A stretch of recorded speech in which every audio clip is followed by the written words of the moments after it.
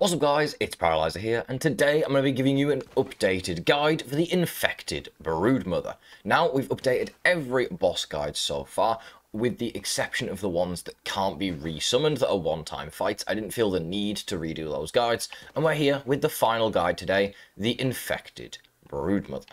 Now, this trophy, of course, is just for when you've beaten her a few times. You don't need to start with that. The things I am going to recommend for this build are in this chest right here. First, we have a Toenail Scimitar. This is the best weapon for taking on the Infected Broodmother.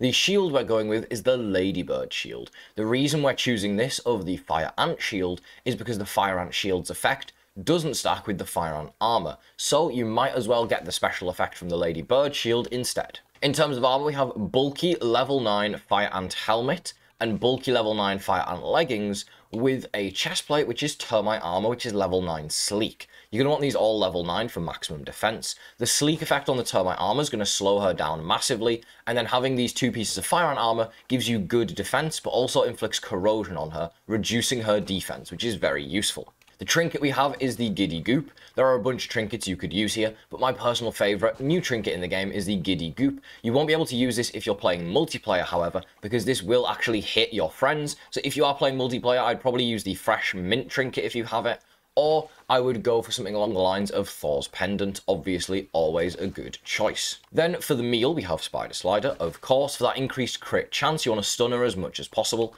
We have 30 Beefy Soothing Syrup. This is just your healing item. We have the Sticky Soothing Syrup. This is going to give you passive healing, just like bandages do. And then finally, the Moldy Hoagie, which you're going to need if you want to summon her. So we're going to equip all of these items, just like so. I want to sleep.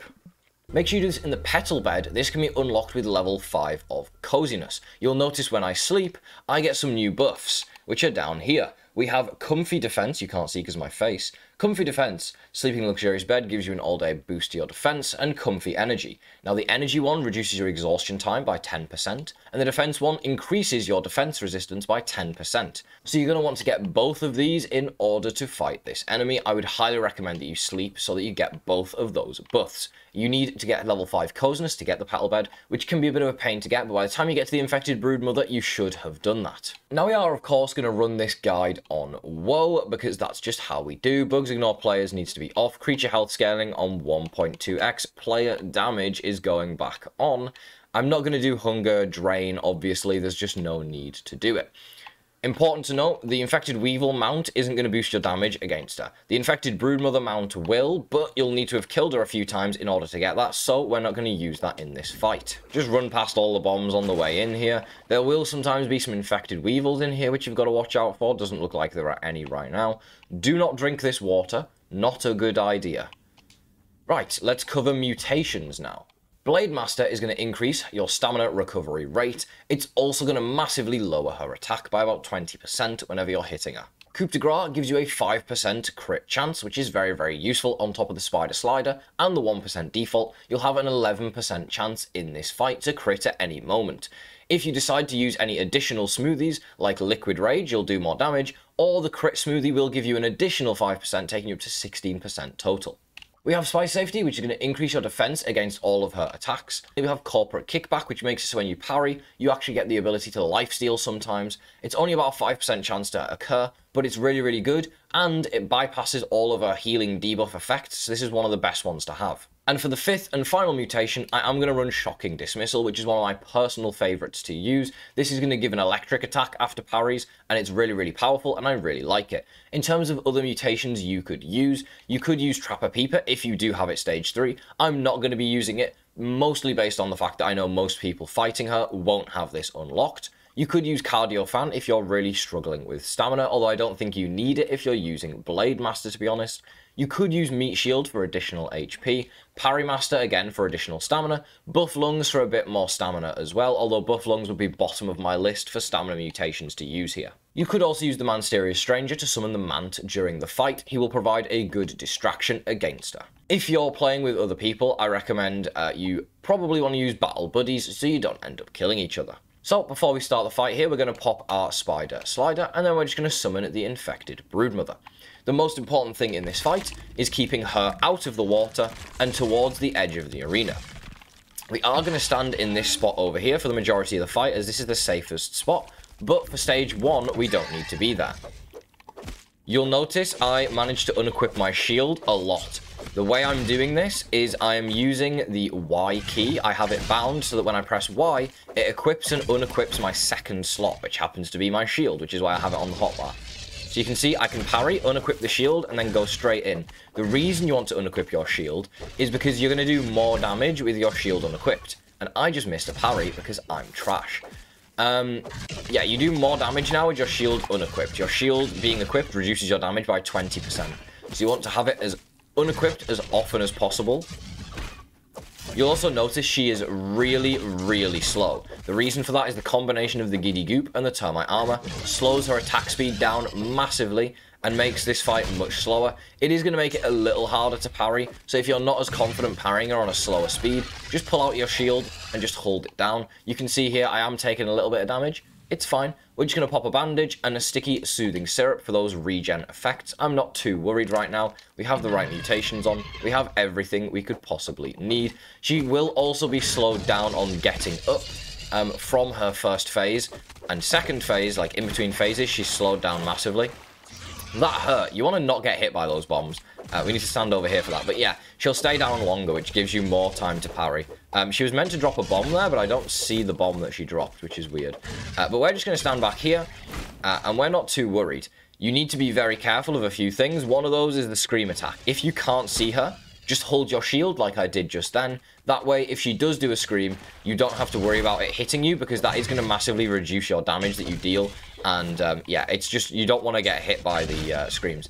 I am missing a lot of parries here, but even though we're on woe, I'm still not taking much damage, so we're completely fine. It's because she's so slow, I'm really not fully used to her being so slow. But it's pretty easy to get used to after a while. You just have to be very, very patient and not rush your parries, which is definitely something I've been doing during this fight. So let me try to relax and not rush my parries. How is that not a parry? Excuse me? See if I can actually get some parries in for once, eh? Okay, she's gonna... So I saw she was screaming there, so I re-equipped my shield and just made sure to block that scream. We don't want that damage debuff. It massively reduces your damage and means that she's going to out-heal most of the damage you're doing because of the healing effect that she has. She's behind me, so I'm just going to parry that. As you can see, stamina recovers basically instantly with Blade Master, so there's nothing to worry about there, which is always nice. And we're just doing damage. She's about to scream, so I'm going to switch to my shield. We're just going to hold block. Does that stun me for a couple seconds? Sure. Is it better than getting the attack debuff for the next minute? Absolutely it is. How is that not a parry? That was the most obvious parry I've ever seen in my life. The game is just scamming me here.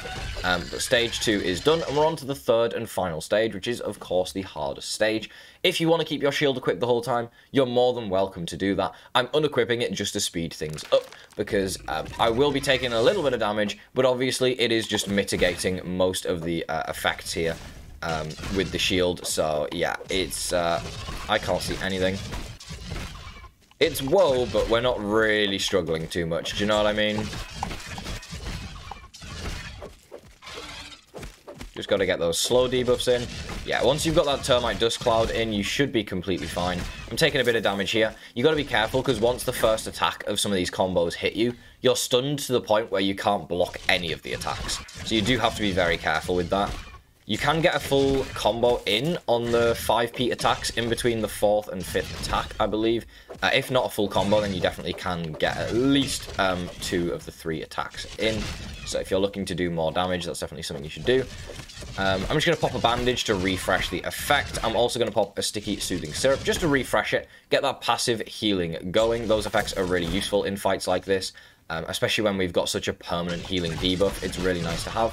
We're just going to hold down our shield on these quicker attacks, just so they don't hit us. And then on the slower attacks, we can try to parry, purely for the reason that we get extra effects, which are going to be more useful from parrying, like Shocking Dismissal and Corporate Kickback. But as you can see, there's no issues here whatsoever. It is relatively chill. Obviously, the infected gnats are going to come in because we're in stage 3, and those do heal her, and they can damage you as well, but they're not really much to worry about. And like I said, just stay in the area that I'm in here. It keeps... Oh my god, that hurt.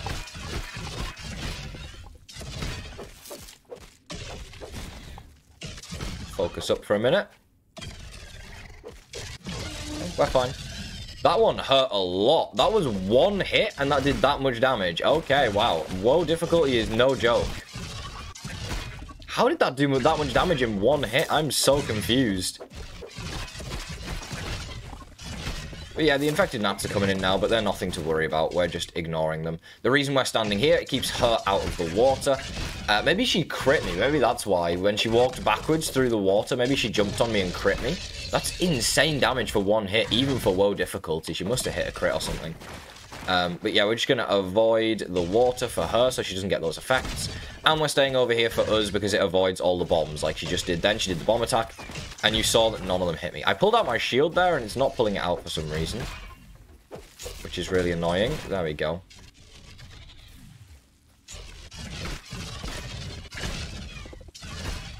But your stamina will take a long time to recover if you don't expend it using a sword. So if I expend stamina by blocking, then it's going to take a lot longer to recover, purely because Blade Master only affects your stamina recovery rate if you ran out of stamina while swinging your sword. So if you're sprinting around the arena and you lose stamina, it's going to take a long time to recover. So that is one advantage if you wanted to run something like Cardio Fan, for example. But it's not something I would personally use. As you can see here, I'm not really trying that hard, and I have 11 stacks of healing debuff. We're pretty chill. I nearly died once, but I think that was because she crit me, to be honest. I can't imagine why else I would have taken that much damage from a single attack. It's a fairly chill boss fight. There's nothing really to worry about. It's just the Infected Broodmother, nothing too crazy. Obviously, the Termite Armor massively helps here, and the Giddy Goop. Like, she's so slow. She's basically in slow motion at this point. And I've been on my knees about 20 times during this fight, and haven't had to worry whatsoever. There you go. There's the Infected Broodmother. She gets smoked. Easy peasy. Don't forget to peep her. And then don't forget to obviously switch to Dissection Expert before you loot her. Just like that. We got some decent drops there. Nothing too crazy, though. That's going to call it for the Infected Broodmother guide. Nice and easy, nothing to worry about. A very easy boss if you have the right loadout, just like this. And yeah, you just got to learn and practice, and this is something that it takes a lot of work, is you've got to play the game a lot. If you want to get good at these mechanics and learning to parry and all the patterns, it probably took me 10-15 attempts the first time I beat her when she very first released, but you've just got to get those mechanics down, learn all of her combos, and you'll get there eventually, and you should be able to all beat her very, very easily. Thank you so much for watching. If you did enjoy this video, don't forget to leave a like on it, and I'll see you in the next Grounded video. Have a great rest of your day.